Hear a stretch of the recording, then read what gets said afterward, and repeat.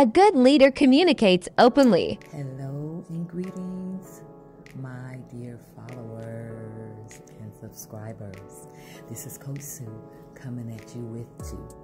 So we're still in the month of October and we're still talking about what makes a good leader.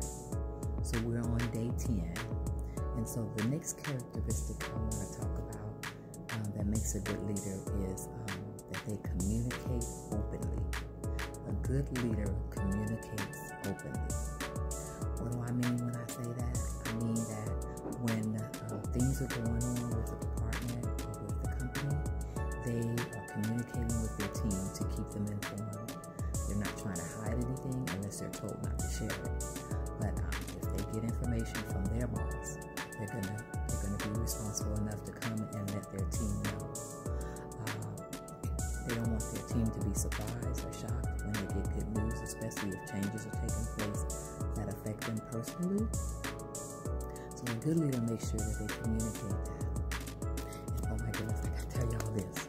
So when you're about to be promoted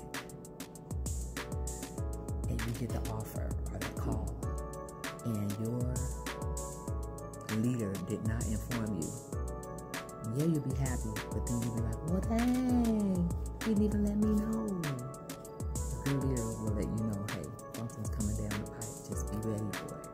It's going to be a great thing. You're going to be very happy. So that way they're not thrown off. But I'm one that I don't like surprises. I don't take surprises very well. Others are probably the same way. So if you're a good leader, make sure you keep your team informed. Communicate openly with them. Don't hold back anything unless you're told not to share it. And if you're not one that shares, start sharing. That way they build that trust with you. That's all I got for today.